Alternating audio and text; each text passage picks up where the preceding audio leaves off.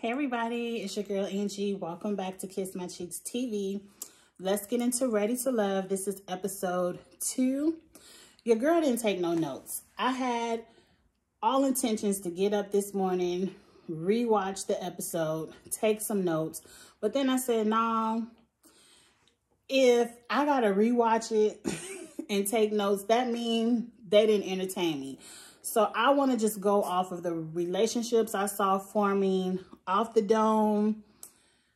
And let's just get into it because I want to be fresh. I don't want to write everything down and be calculated in my review. I want it to be a fresh review with my fresh opinions. Plus, I ain't feel like watching it again. So this is the first time all of the people get to meet each other. So it is first impressions for the couples. Not our first impressions, but the cast first impressions of each other. I will say one thing. I feel like I've changed my mind about 50% of the men on the show. And at least 25% of the women. I do see a lot of ain't shit people. Just from this first meeting. I see one of my cast faves, one of my star cast members getting ready to get her feelings hurt. Let's get into it. I don't remember the order everybody came in, but I do remember Stacy was one of the females that walked in. She was the first female to walk in. Stacy is gorgeous, but she gives me, yeah, I'm educated. Yeah, I own my own business. But I'm going to play this boop boop dee doo Betty Boop ditzy character in front of the men. Like, she didn't give me strong business owner. She gave me basketball wife looking for another basketball player. That's just the vibe. And she gave me messy. She gave me messy because she was one of the women who sat at a table and brought up the conversation of, I believe, Christian, the mailman, not being assertive enough and strong enough to be the type of man she want to go for. And she said, I feel like we should tell him. And so when they call him over, oh, I don't want to be a part of this. And I'm like, but you the messy bitch that brought it up, wanted it to be told, but then you want to walk away like you ain't stopped. Stacy, I think, is going to get on my nerve, but let's keep watching. I remember Vernisha. I said Vernisha wasn't one of my star casts. She wasn't one of my star casts, but I feel like one of my star casts getting ready to get voted off first for the women, so Vernisha can get that star. I liked her. I thought pink is one of my favorite colors. She had on that flowy pink gown where from the casting special, we know she got body yada, yada, yada, yada, yada. Like, we know what's under that gown. But I like that she had the confidence to say, I want you all to get to know me for me, my beauty, and not what's banging underneath this pink dress. You can still see all the bangs without having it to be skin tight, plunged down to here, ass out. For the girls who had their asses out, no shade. But I just like the confidence of Vernisha knowing I'm beautiful without having to put it all out on the line on our first interaction. I like Vernisha. I like everything she gave this episode. And then more and more people started pouring in. And we get to see people actually getting to know each other. Let's talk about some of the key getting to knowings that I saw. Let me go through my star players first. Joel, he's one of my star players. Joel hit it off with Vernisha. And I like them as a couple already. One thing, let me get my 2 sayings out the way. First, Tommy, I say it every season. Don't let 2 people go home on the first episode. Let everybody mingle, get together. The aha could have been nobody goes home. Just so I might not vibe with you off of the first impression, but I might get to know you a second time and get that vibe. And I feel like 2 people didn't get a chance to vibe. Point number 2, I'm happy I didn't see people playing the game. Like last season, at that ranch or lake, wherever they were, resort, We saw people that first episode, let me do a foot rub so I can get a vote over here. Let me swing in a swing and put my feet in your lap so I can get a vote over here. Like, we saw a lot of people doing stuff just for votes. A lot of people hooking up connections that first week just for votes. And this season, it felt like people really were just interacting with each other for vibes. I like it. KG came through. So the cast was surprised that KG came through. He is the 10th male. And a lot of the men was not feeling it. They was like, he's already a celebrity. And a lot of women were like, oh, he's not so long. I want a chance. KG is cute. I hope he finds a good woman this season. But let's get back to Joel and Vernisha. I like them. They bonded over the fact that they were both single parents. He gave her a lot of compliments. She don't look like she should have a 19-year-old daughter either, but I don't look like I should have an 18-year-old son. This ain't about me. Moving on. I like them. I hope they go out on a date and vibe and take this further. I first thought maybe he's not ready. His wife just passed away maybe a few years ago. What was it, 2 years ago? Maybe he's not ready to date, but he says that he's ready to date. So I'm here for it. I hope they hit it off and move forward throughout the process. Up next, Jason, who is the teacher, ex-basketball player, runs into Miss, what is her real name? Because I ain't going to call her Fly. Alexis.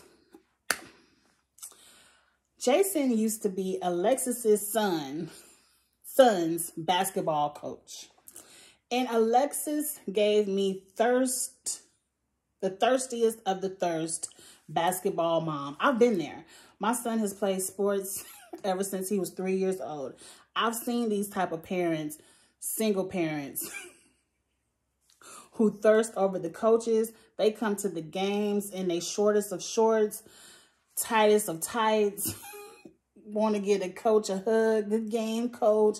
I got you a gift card, coach. Bitch, we paid us $35 for these boys to be on this team. I ain't buying gift cards. I was a little bit more broke when my son was younger. So I understand a lot of these coaches volunteer, and it is nice to show your appreciation. But I'm telling you, I've seen a lot of single moms do the most.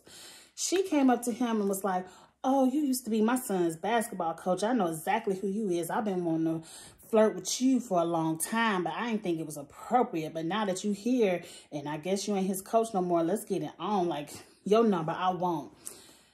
I felt like that was turning Jason off. Like, damn, bitch. Like, I felt like she was coming on too strong. And we all know men like to chase. If you take the chase away from them and they feel like they can just get you, 9 times out of 10, they're going to hit it and quit it with you, or they're going to be turned off and be like, okay, moving on. So I don't like Jason with Alexis.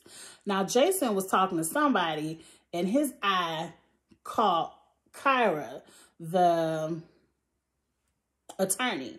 She had on, I love emerald green. Emerald green is one of my second favorite colors outside of orange, because I look good in orange too, but I love an emerald green.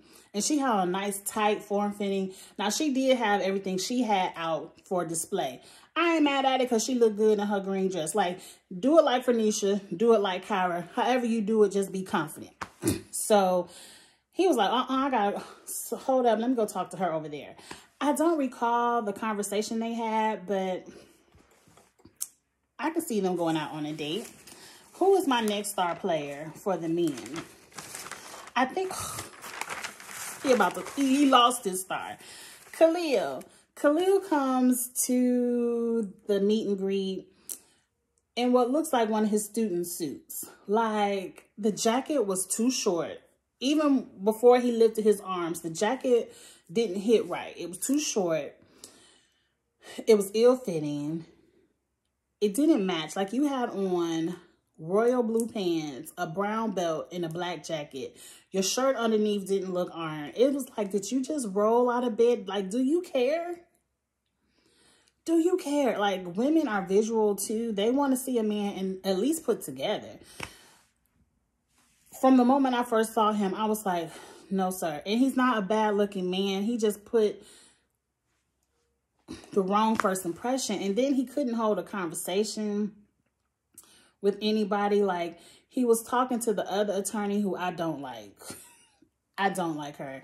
He was talking to the other attorney and was like, she was like, what is one of your flaws? And he was like, mean girls. And I'm like, what does that mean? Like, what do you mean, mean girls?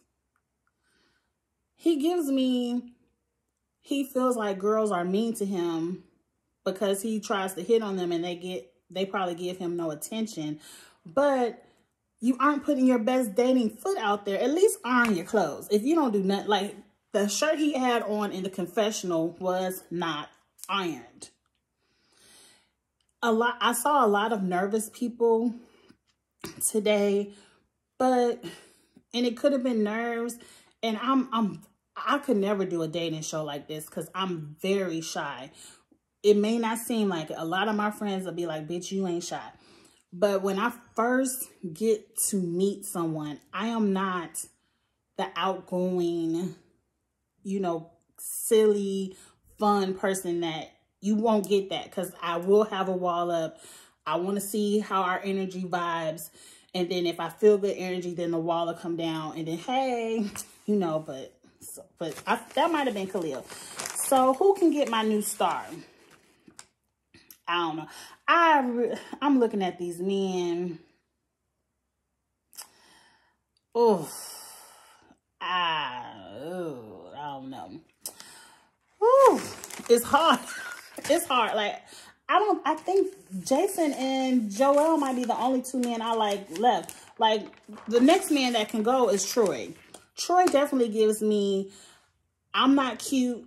I know I'm not cute, but I got some coins. So women will bust their pussy open for coins.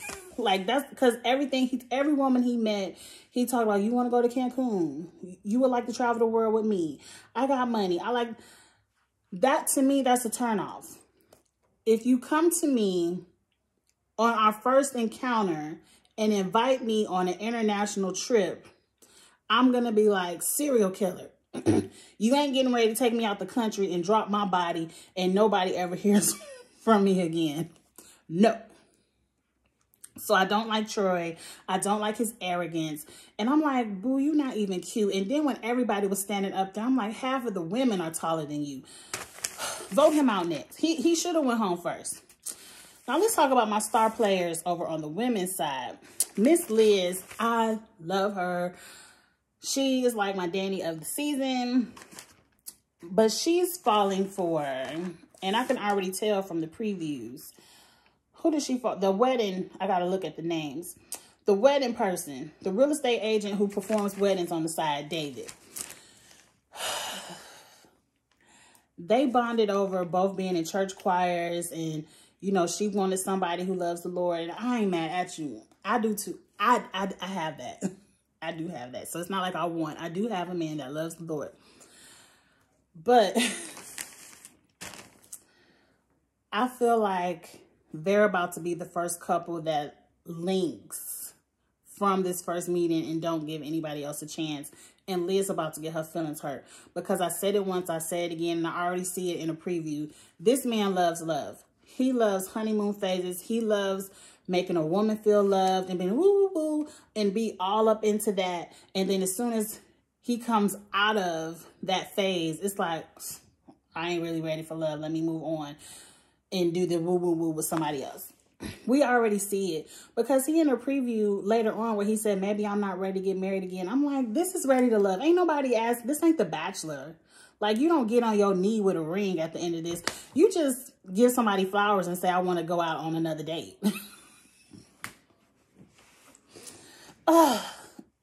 Liz, I hope the foreshadowing of the preview is wrong. I hope you don't put all your eggs in David's basket, but we shall see. Up next, my next star player was Ida. Ida is getting ready to go home first for the women. Y'all already saw the show. 2 men went home. So Ida talks too much, and I talk too much too. Because she was talking to Jason, and Jason was like, I've been looking for red flags this whole time, and here it is. Ida, you have to be like me. I'm like, or you need a best friend like mine. My best friend, when I get to talking, she'll be like, hold up, I heard that story before and I don't want to hear it again. I'm like, okay, girl. Because I will get to talking, and in my mind, when I'm talking to people, my mouth is going, and I get it honest. It comes from the Davis side of my family. Every Davis I know can talk. Too much energy. Love to talk. When we get to a family function, all you hear is mouths. Ton of mouths. Yelling loud. And I'm the quiet one. I get it honest. So when I'm talking to my friends, in my mind, I'm constantly thinking, Angie, ask them about their day. And listen. Don't get, because somebody will say something and my mind will trigger a story, and I'll be like, oh girl, yeah, and so-and-so needed it. And I get to talking. So I'm constantly telling myself to shut up. Don't dominate the conversation. Listen to what other people have to say. Don't tell people the same story 5, 6, 7, 8, 9, 10 times. Ida, you have to do that with yourself when you know that you're a talker. But she getting ready to go home. I already see it. Tressa, I liked her. I did not like that brown dress you put on. I know you was trying to show, yeah, you thick, but you got ass and titties too. It just wasn't flattering to me. I felt like you could have put on something else to still show off all the ass and titties that you got, because it's there. You could have put on a pink dress like Vernisha, and people would have still saw all the ass and all the titties. But I like you, Tressa girl. I feel like Jason liked you because you were funny, but Jason also, you were the one Jason was talking to, and he called Kyra's eye. Moving on. Now, who else up in here? Everybody likes, I'm going to say her name right, Chrysanthemum. I'm still going to call you Chris because I'm going to fuck that up too. And it was funny because Tommy was like, who you feeling? And Eric was like, Christhea. And he was like, Chrysanthemum. He's like, if you're feeling the girl, you got to learn how to say her name. That's first. That's period.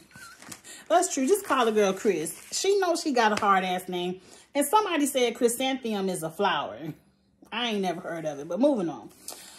Who else? Oh, let's talk about that other flight attendant. What was her name? I done forgot it already. I don't even see it on my paper. Andrea.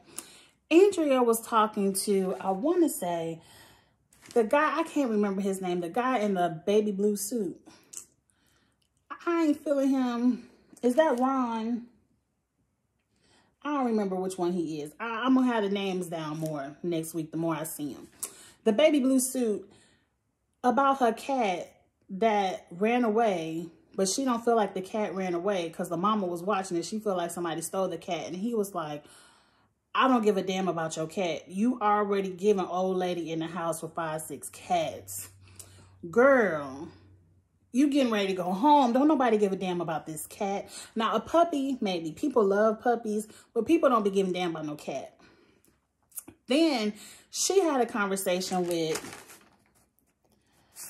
I don't remember, who did she have? The chef. I don't remember which one. I done got them mixed up. But she had a conversation with one of the guys, it might have been Ron, about children. Yeah, because the chef, I think she had the cat conversation with the chef. Ron, she had the conversation with about the children.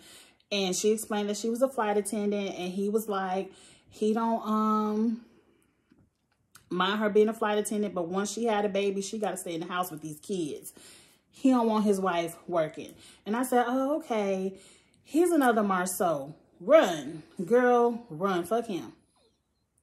And the whole time I'm thinking, I know so many people married to flight attendants that have newborns, like tons of babies, and ain't nobody got no problem. Because I think, like, the flight attendants take like a year off of work when they have a baby, and they still get paid. And then when they go back, it's like, it depends on what type of flight attendant you are. You can do, look at my braids. You can do short runs where, like, say you going from Atlanta to Chicago all day and then you're at home at night. You're not doing overnight runs. Or if you're doing a long run, you the husband, them your kids too. You watch them until I get back. Because I'm sure if they do long runs, they might do 3 days on, 3 days off. You know, it ain't no different than being married to a nurse that does like 4 12-hour shifts and then they off for 3 days. Anybody that had that Marceau backwards ass attitude that want to keep you locked up in a house when you don't want to be. Now, if it's your goal in life to have children and to be able to have a man that can provide for you so you can stay at home and raise them, that's your prerogative. But if it's not, and you meet a man that just wants you to be locked up to the kitchen, barefoot and pregnant, run. I think that's all the little couplings I saw that I liked. Oh, let's talk about the couple that knows each other. Because everyone likes AJ. He's tall, dark, and handsome with a beard. Everyone is attracted to AJ, but AJ gives me full of shit vibes. Kyra knows AJ. They went out on 2 dates. The second date they went out was her worst date. And I'm like, girl, if the only thing that happened was he didn't pay the bill, that was your worst date ever, I've heard of some worse dates. But anyway, he was still trifling for that. But I'm also the type of female that if it's an understanding, now I would say on the first, second, third, fourth, fifth date, I do probably expect a man to pay. But once we're dating, I don't mind picking up a check. Like, I'm just, I guess I'm not old fashioned. I'm not like, but okay, I understand the second date. So she had an open tab. Now, what was confusing to me, correct me in the comments. She said she went to the bathroom and she laid her card on her open tab. So in my mind, I'm thinking, well, if you laid your card down, he thinking you want to pay. Now, correct me, did she lay her card down or did the check just get laid down? And when she came back, she noticed the check was not paid. I'm confused because I would feel like, just as a person, male or female, if someone brings you the check and you put your card down and you go to the bathroom, what do you want me to do? Get up and put your card on the counter and put my, like, correct me. But at the end of the day, she said she came back from the bathroom and the check was not paid. And so then she proceeded to pay the check.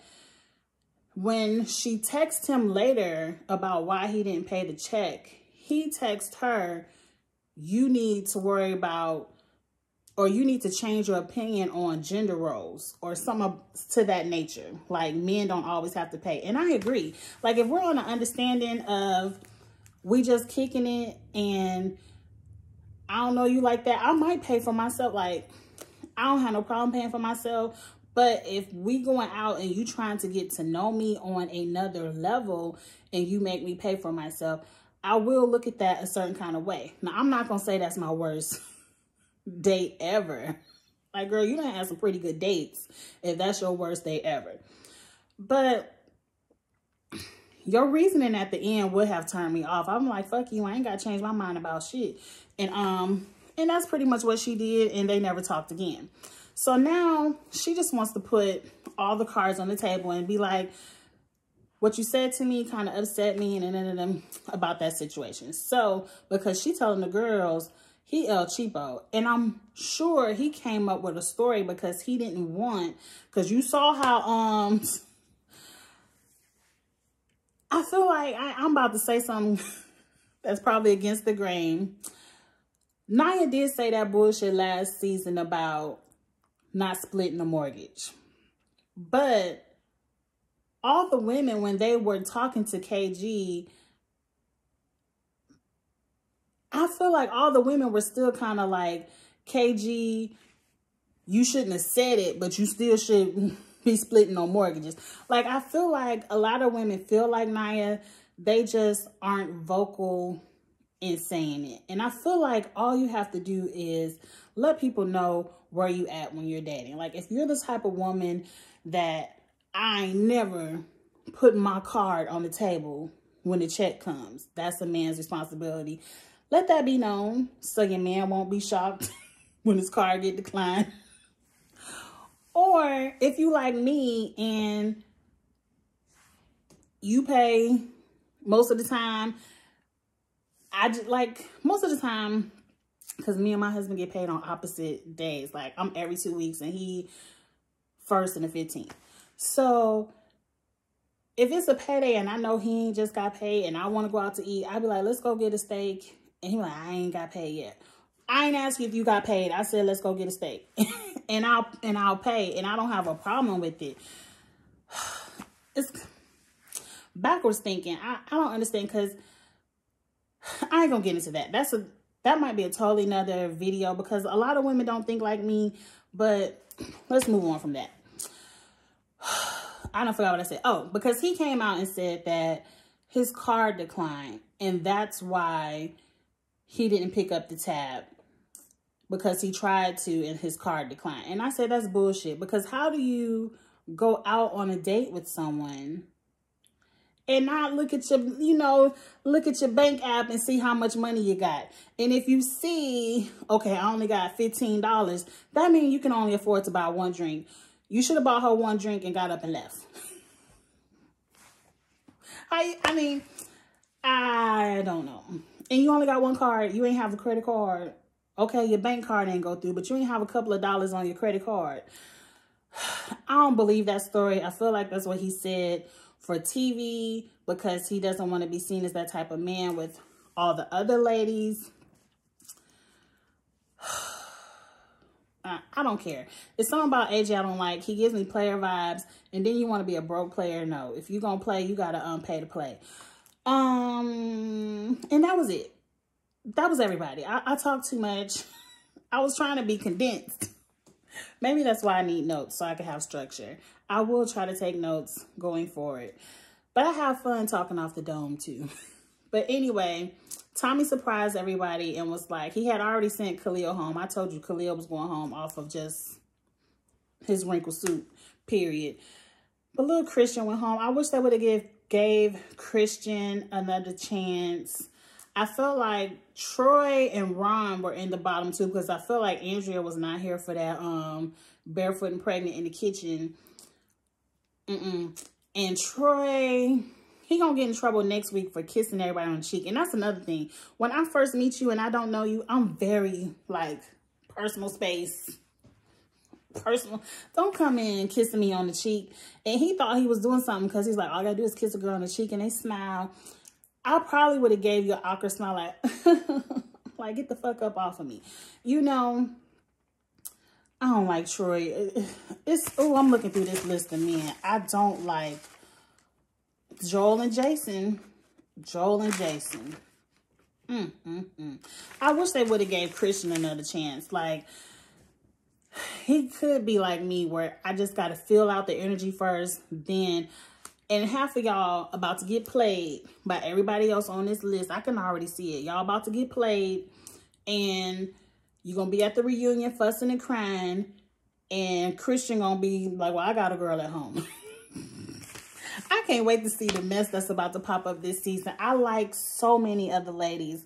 So many of the men are giving me bullshit. Like, comment, share. Let's see what happens. I'm so excited to see who clicks up in day 2 and what's going down.